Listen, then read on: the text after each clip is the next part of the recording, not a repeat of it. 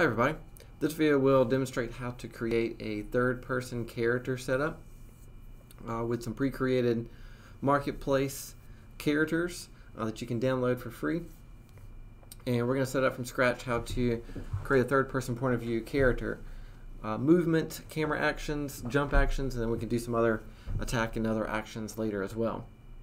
So we're going to start off by using some of the free marketplace content. We're going to use this character. This is from Paragon. This is the Countess character, and she has a couple variations, but will look something like this in the game. You can find this once you look into the marketplace on the Epic Games marketplace. If you search for Paragon, this is one of the Paragon characters. You can download any of these characters, but I just chose this. Let's see, Countess character. She has some melee attacks, some sword weapons, and what I did was I clicked add to project, and then I found my project and then clicked add to project. I've already done this, but this takes a little while to do, so I imported the content over. So you need to, so you don't add to or purchase the content, which is free. But you need to add it to cart and then purchase that, and then you can add it to your project. You need to first create a project. So I've created just a blank project that we're going to call our fighting game, and let's just go ahead and save current as, and we'll call this one fighting game level. Oh, already got one in here, sorry. So fighting battle map. Okay. And before you add to a project, you need to create a custom project, and then you can do add to your custom project. Okay. After that's done, then it's going to create the folders necessary for this specific character.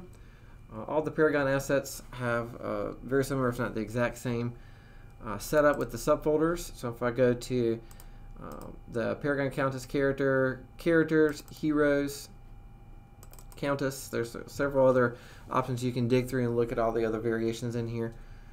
This is the character, so this is the animation blueprint. So here's some of the motions that are already created. These characters come with idle, walk, run, jump, attack, and several other subset animations. So this is going to be the character that we're going to use. And if you come over here, you can, there's a jog forward, come down, there's like a stun action, there's death. This is somewhat like a magical or elemental character. There's some abilities, some different keyboard subsets, but this is the one that comes pre-created for you, and the entire blueprint character is ready to go and run from a character standpoint. But we're going to show you how to set up the character, a third-person character from scratch. We're just going to use this as our character reference. So in my content folder, outside of the Countess folder, I'm going to create a new folder, and we're going to call this one third-person player character. So third-person player character. Good. Third-person player character. Okay, so one of the first things we're going to create is what's called a blend space, and this is kind of like a 2D graph that will allow us to transition from the idle cycle to a jog to a run, or rather we're just going to do an idle to the jog or to the run. We're not going to have a middle walk or anything like that. So just to get this started, we're going to, in our third-person player character folder, we're going to right-click, and under animation, there are two options, blend space and blend space 1D. We're going to choose the 1D version because we only need a one-axis graph. So blend space 1D. It's going to ask us to pick a skeleton. So with that, Paragon Countess character is the only skeleton I have in my project. So we're going to click on the S Countess skeleton, and then we're going to say third-person player BS for blend space. Okay. So we're going to open that up. And this is the overall setup of the persona or animation window. If I go all the way to the left with the skeleton here, all of my skeleton bones that I have. And then if I go over to the mesh, this is any information that we have as far as the material. If I go over the asset details, here are all the materials that are associated with this character. So we can zoom in and take a look at her. Then the animation tab is very similar to the one I showed earlier. It shows all of our animation assets. You can drag up and down the asset browser to see that. We haven't really created the blueprint so far, but this is to the overall character blueprint. We're going to create our own, and then the main character blueprint already has a physics applied to it as well. We're going to create our own kind of character setup here. So back in our blend space, the third-person player BS, we have a graph at the bottom. Okay, and then what we're going to do is we're going to blend or give the option to, when I'm not pressing any buttons, to play the idle, and then when I start pressing WASD to allow the character to run in that direction. So this simple blend space is going to allow us to transition from an idle to a run or jog motion. So the first thing I'm going to do is come over here to the Asset Details panel, and where it says Axis Settings, the horizontal axis, we're just going to rename this to Speed, because this is really going to be if the character is moving forward or not. So we're going to change the speed. I'm going to change that maximum access to 375. Now that is really how fast the character can run. So you can change that up higher or lower. Alright, so now in the graph, this is a green dot, and on the left side is going to be the walk cycle, or the idle cycle, and on the right side is going to be the idle cycle. So we can give this variable an option to move from the left to right to transition between the idle and then the walk. So we're going to go find our idle. So I can just type in idle here. Idle. And there's a lot of different ones. Let's just use the idle relaxed. So I'm going to drag that in. I'm going to drag it all the way over here to the 0 on the graph. Okay, and what should happen as default is the character should immediately move into the idle animation. Okay.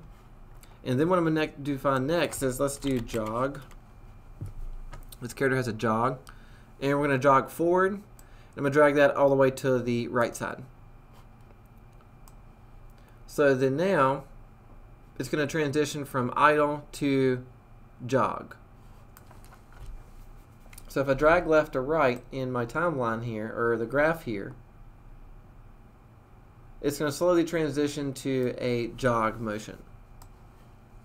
So the idea is so that when I'm pressing buttons, idle will happen, and then I'm going to drag to the right to add to the jog. Now I can also add a walk in here. This character doesn't have a slower walk, but that's going to be the setup for this blend space. So let's do save.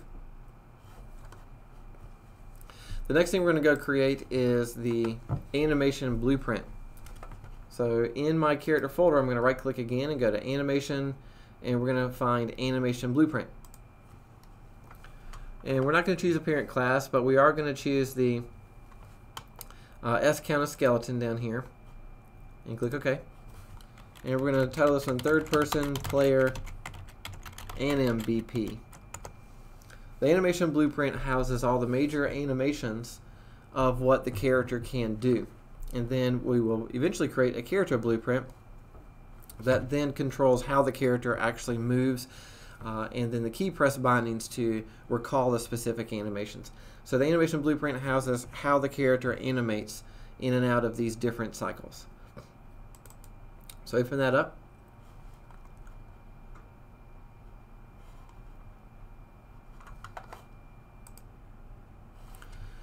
Okay, so right off the bat, this animation blueprint will open up an animation graph and an event graph. The event graph is very similar to other blueprints, but the animation graph is specific to animation. So this is how we can then create a state machine that will be able to transition between our different states. So our major states that we want to create is idle, to walk and run, and then to jump. So that's our overall state machine that we want to create, and then the output then gets connected to the character blueprint. Alright, so this is where we're going to house all of our information here. I think it's actually a good point to stop. We'll stop our recording, and we're going to come back in the next video and talk about the state machine and setting up our animation blueprint.